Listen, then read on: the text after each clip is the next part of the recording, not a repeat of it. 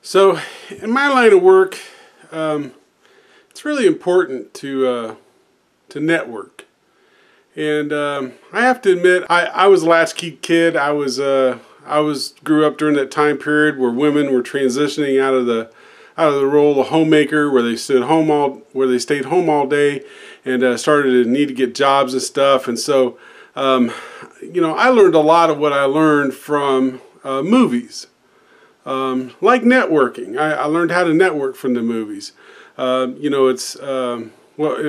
I learned was always provide a polite greeting, provide your name, provide any sort of relevant personal link that you might have, and then manage expectations. For instance, hello, my name is Inigo Montoya. You've killed my father. Prepare to die.